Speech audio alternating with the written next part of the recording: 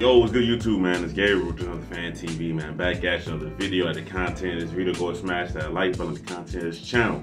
Go ahead and subscribe, man. Look. Alright, so the preseason streak continues. The Ravens won last night, 20-19. First off, I want to give a shout out to my cousin. He came through with some last minute tickets. I posted something from where we were sitting at in the community tab. Y'all want to check out where we were sitting at. Came through with some last minute tickets, so shout out to him. We got there a little late, but still saw plenty of the game. So shout out to you, bro. I appreciate it.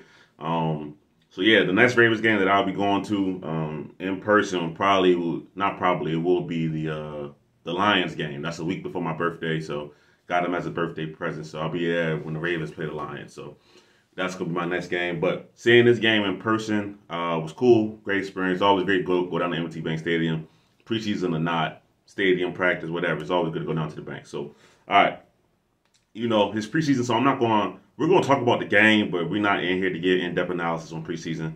But we're going to talk about some standout performers, some guys that played well, some guys that showed well.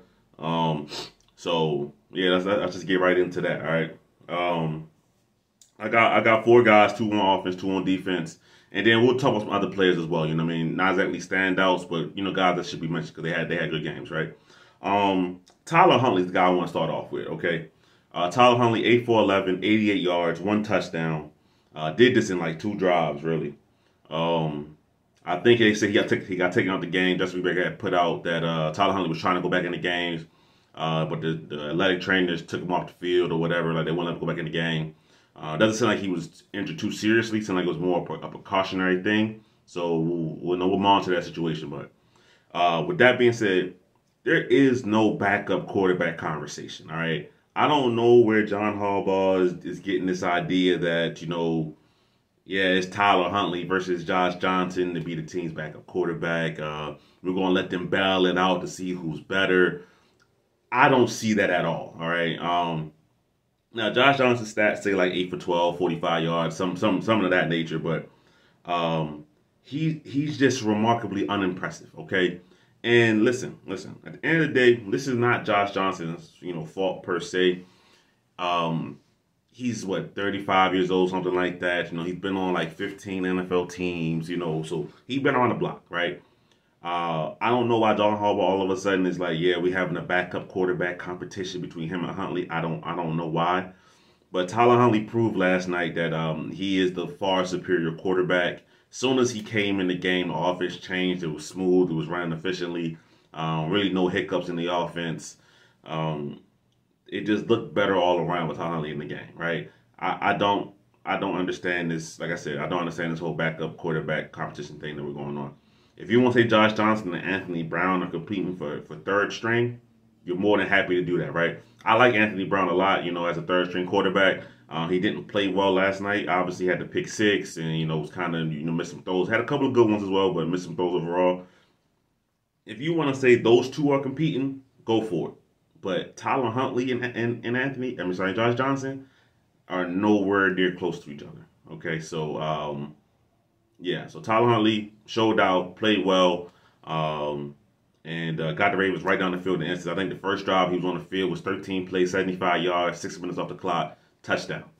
Nice back shoulder to Tyler Wallace. Shout out to Tyler Wallace. Great catch, man. So that's my first standout performer, man. Tyler Huntley. Good job. Okay, second standout performer. Somebody I brought up in the preseason watch list when my first one I did after going to some of these training camp practices, and that's Sean Ryan, man. He had 4 catches for 37 yards. I think he had like 7 targets. So not bad on the catch to target ratio. Not too bad, but it's not he was a guy that was always open, just in the right spots, good hands, reliable. He got a good frame, man. 6'4", 215-ish pounds, I think somewhere around that. Undrafted free agent record. So I thought he had a really good game, especially in the second half. He was targeting more because he was getting open, right? And he made some tough catches. I know the one Anthony Brown threw him on the sideline. Cornerback is right on his back, still catches it with his hands, breaks it in, like a 7-yard completion. But I really like what I saw from him. I thought that, the Ravens have a lot of competition for the wide receiver 6 spot. I think Laquan Treadwell is still the guy in the league because I like some of the things he did in the first half, especially at the end of the first half, setting up that field goal for Justin Tucker. So I don't think, Sean Ryan's closing that gap. but he's definitely closing the gap to be a guy that's going to be on the practice squad this upcoming season, right? So I liked what I saw from him. And, we'll see if he can continue building that practice in another preseason game, right? We'll see if he can build on that. All right, so that's your two offensive guys I got for standout performers. On defense, I'm going to talk about a guy that's been here for a couple years, and that's Malik Harrison, man. We're talking about 5 tackles, 1 TFL, 1 sack.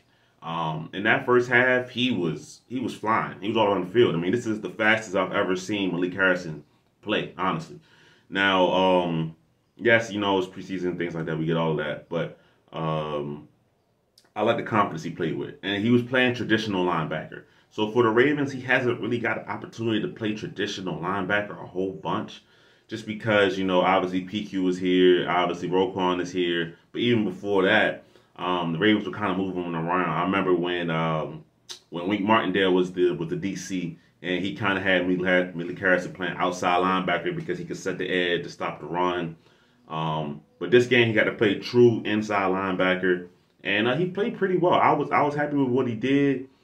He looked fast out there. He didn't look sluggish. So Malik Harrison had a really good game, honestly, right? And I'm bringing him up over somebody like I'm gonna mention somebody later like Deshaun Phillips just because I think Malik Harrison has a chance to play. Now, obviously, Queen and Roquan are going to get the majority of the snaps, but you never know what happens during the season, injuries, things like that. You never know what's going to happen. So a guy like Malik Harrison looking good in preseason, looking confident in preseason, could be beneficial to the Ravens down the line. All right. Now, second player on defense I'm going to talk about, okay? And that's Daryl Worley, man. Daryl Worley had 3 tackles, 2 sacks, 1 forced fumble, and 1 tackle for loss. Daryl Worley, especially in the second half, was all over the field, making plays constantly. Actually, Daryl Worley had 4 tackles, 3 solos. Sorry about that. But anyway, and 1 forced fumble. So he was all over the field. Last year, he had some good games for the Ravens. Excuse me. He had some good games for the Ravens. I remember versus the Bengals. He was on Jamar Chase. He didn't lock him down. Not saying that, but he played well. He competed versus Chase. And then when he got out there, got his opportunities, I like what Daryl Worley did. Last night, I think he was playing some safety just because the Ravens are kind of thin on the back end with all the injuries to cornerback. They got to shift some guys around, this and that, whatever. All right, so, but versatility. He showed he could play corner. He showed he could play safety. I'm a fan of what Daryl Worley has been since he's been with the Ravens. And the Ravens are going to need a deep cornerback room, especially with the way the injuries are looking right now. They're going to need a deep, let's just say defensive back room in total. Put the safeties and the corners together. They're going to need a deep defensive back room. And I like what Daryl Worley has done since he's been here. So I'm a fan of Daryl Worley. Hopefully he continues it. But last night, I really like what I saw from him. All right. So those are my 4 standout performers. I got Tyler Huntley, Sean Ryan, Malik Harrison, Daryl Worley. Now we're just talking about some players really quickly, okay? Just little extras about players, all right? Brandon Stevens. Up and down game. He stopped. He held the Eagles to turnover downs. He got kind of mossed on like a lower back shoulder. It was a difficult play by 85 on the Eagles. I don't know who that is. I think his name is Cleveland. Last name is Cleveland. He was catching everything. They were targeting him a lot. Brandon Stevens had an up and down game. Honestly, he had more of an up and down game that you want to see for Brandon Stevens when you're going against backups. I would like to see Brandon Stevens show like, hey, look, I'm a guy that's potentially starting for a team. Let me show you what's really going on here. And I really didn't see that for Brandon Stevens, right? Very inconsistent play. But I will say this. He fought. He had some catches on him, but he never stopped. Ended up with like 6 tackles, pass breakup. So, up and down game for Brandon Stevens. Malik Ham, Baltimore kid, right? Went to high school here. 1 sack, 1 TFL. That's great to see. Deshaun Phillips, I talked about him. I mentioned him earlier. 10 tackles, 5 solo tackles. He was picking off Josh Johnson in training camp. Back-to-back days, he had 2 picks. Now he's coming into games, 10 tackles. Great. The only reason I didn't put him as a stand-up performer is just because I just want to see it again from him, honestly. I do. Damn, this light got crazy. Hold on, let me see if I can move over a little bit. Let's see, shift the camera. Hold on. Bear with me, y'all. Bear with me. But yeah, I did like what Deshaun Phillips did. All right. Now, some guys on the opposite side. All right. James Prochet. All right. It's over, man. I'm sorry. James Prochet is a guy that, I've been rooting for a long time as far as being on the Ravens. I like his personality. He's a good dude. but it's just not happening as a football player, as an NFL player, at least for the Ravens. It's just not happening. Big fumble on the punt return. Made a guy miss, and as he was going past him, that arm swiped at the football, came right out.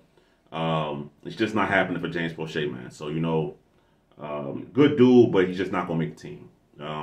Josh Johnson, kind of talked about it earlier. He's just not very good. I don't really know what else to say about Josh Johnson, and this, I don't want to bash him because it's not like he's a young guy, you know what I mean? He's a vet in the league. He's not really should be a guy who's in contention to be your backup quarterback. I don't know why John Harbaugh's saying this false competition, but yeah, Tyler Huntley's the guy. Wasn't very impressed with Josh Johnson.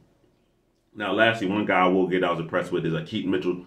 I've seen enough for him. He showed that explosiveness. He showed that speed getting around the corner. I love that he's a versatile change of pace, really kind of back. And the Ravens can use him, honestly, right? I know Justice Hill is here. Justice Hill has that same kind of speed and athleticism. I think Keaton Mitchell just has a little bit more, right?